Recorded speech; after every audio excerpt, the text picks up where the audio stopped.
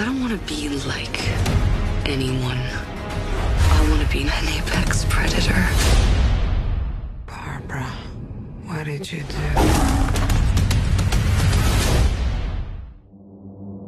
My life hasn't been what you probably think it has. We all have our struggles. Have you ever been in love? A long, long time ago. You? So many times, yeah. All the time.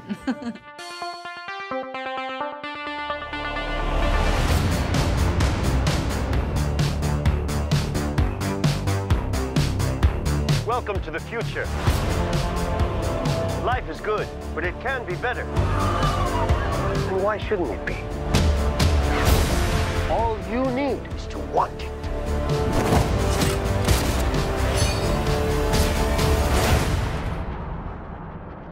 Think about finally having everything you always wanted. I can save today, but you can save the world. Steve.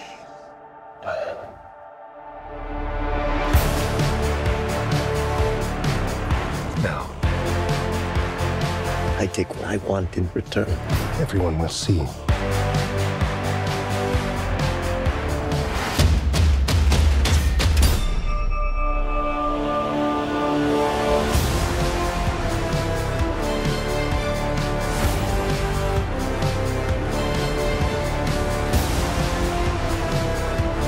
The world needs you. You know what you need to do.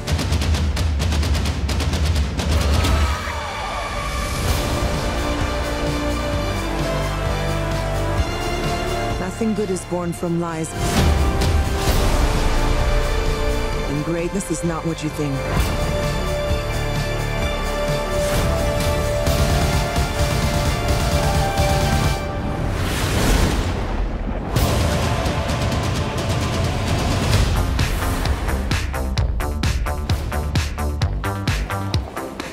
It's all art. That's just a trash can. It's just a trash can. Yeah.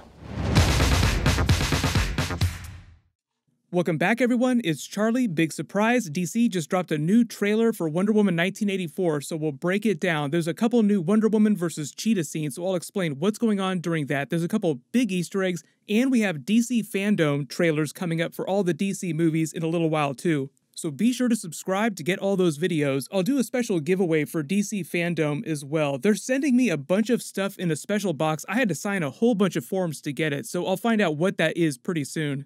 There's also a bunch of new Wonder Woman 1984 footage that they're going to show off separately as part of a big movie re-release plan that I'll explain later in the video. I'll number these as we go along, but just going through the footage shot by shot. So most of this new footage focuses on the Cheetah character and what her transformation to full-blown Cheetah is like during the movie and how Wonder Woman reacts to that, along with the big epic battle they get into after she becomes full Cheetah. But the new Cheetah scenes that they put in this trailer are actually taken from a couple different places in the movie. It's a couple scenes they chopped up and then jammed together with some voiceover from a different part of the trailer that aren't necessarily related.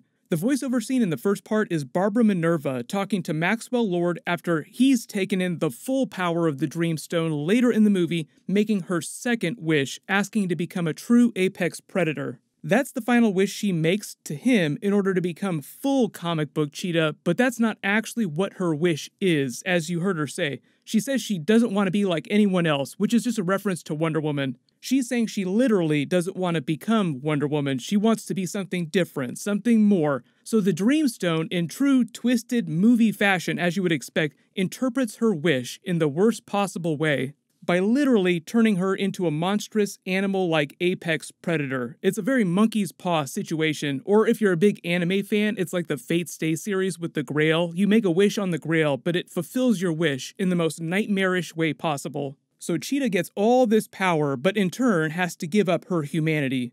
The second part of that scene is footage of Kristen Wiig running really fast like Wonder Woman while she still looks like a human. That's from way earlier in the movie as she makes her first wish on the Dreamstone. And if I didn't say it before, the Dreamstone is that special black rock. That's the actual name of it. It was created by one of the gods, one of the Greek gods in the Wonder Woman pantheon, but they never say which god during the movie. And it's not like the first movie where there's an actual god in the movie showing up pulling the strings from behind. It's just Maxwell Lord and Cheetah being the villains. But the first wish that Cheetah makes is to be just like Wonder Woman when she's still Barbara Minerva, like, I wish I could be just like Diana. So the Dreamstone's twisted interpretation of that is that she gets all of Wonder Woman's powers, taking power from Wonder Woman. The stone giveth and the stone taketh away. You have to give it something of yourself in order for its magic to work. So Wonder Woman winds up giving up her power without realizing it when she wishes for Steve Trevor to come back to life. And that's how Mr. Fanny Pack himself winds up showing up in the movie. So it really is Steve Trevor running around, but that explains some of the big power shift twists during the movie.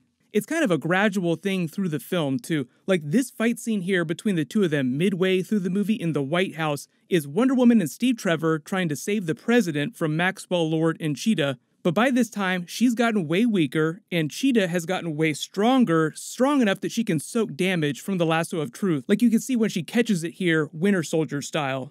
So Cheetah is basically upgrading herself through the course of the film a couple different times. Later in the movie, Maxwell Lord also upgrades himself using the Dreamstone, and that's when you see him in the special broadcast station here, transmitting his power all over the world simultaneously, and things really go off the rails.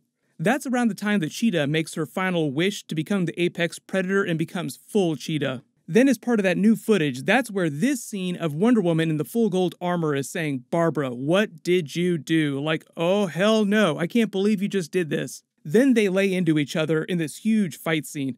But by this time in the movie, she's lost most of her power, so that explains the logic behind that golden suit of armor. She needs it to protect herself from Cheetah because Cheetah's become so strong at this point. If you've ever watched any of the animated DC movies, they do a lot of Cheetah versus Wonder Woman, and even when Wonder Woman is at full power, Cheetah's still powerful enough with her abilities to counter her. She's not quite as strong as Wonder Woman, but her claws can pierce Wonder Woman's skin, so you have to imagine that this gold armor is crazy powerful. The way that Wonder Woman talks about it during the movie is that she keeps it around as an heirloom of the Amazons, and it was created by one of her ancestors who melted down the armor pieces of a bunch of other Amazonians to just make a really badass suit. And it does a bunch of really cool things. It's not just pure armor. The wings actually work, they articulate. They actually fully built a practical version of this for them to film in the movie with. So you have to picture her walking around on set between takes, trying not to poke people's eyes out while they were filming this. Wonder Woman doesn't really start getting her power back enough to fight Cheetah till the end of the movie when she finally comes to grips with the reality of what the Dreamstone has done, and she has to take back her Steve Trevor wish in order to save the world. But that's what this scene of the trailer is all about, where he's saying, you know what you have to do. Patty Jenkins was also talking about Wonder Woman 3, and I know a lot of people are like, will Cheetah come back in future movies? Would she ever appear in a Suicide Squad sequel? Because technically she's a villain of the DC universe now.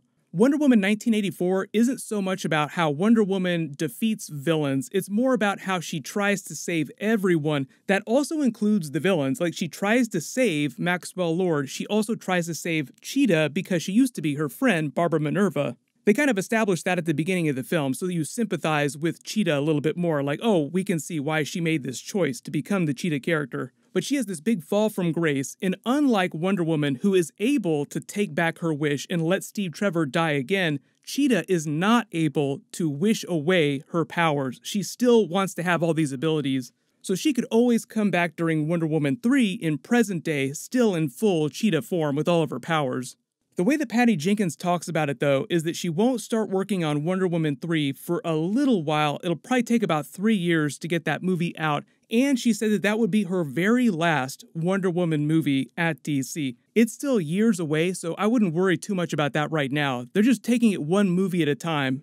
If you're a big Pedro Pascal fan, though, he's on fire in the movie, and obviously there's all the Mandalorian Season 2 stuff coming up. In a couple weeks, they'll be dropping all those DC Fandome trailers. I'll try to do as many of those videos as I can. It's going to be a lot of stuff. It'll be really cool, though. As long as you have alerts enabled for my channel, you should see all those videos when I post them. And the special new Wonder Woman 1984 footage is supposed to screen during the Inception re-release in movie theaters. But while you wait for everything, everyone click here for that brand new Marvel Shang-Chi teaser and Iron Man Easter eggs, and click here for that brand new Ryan Reynolds Justice League Snyder Cut video. Thank you so much for watching. Everyone stay safe. I'll see you guys tonight.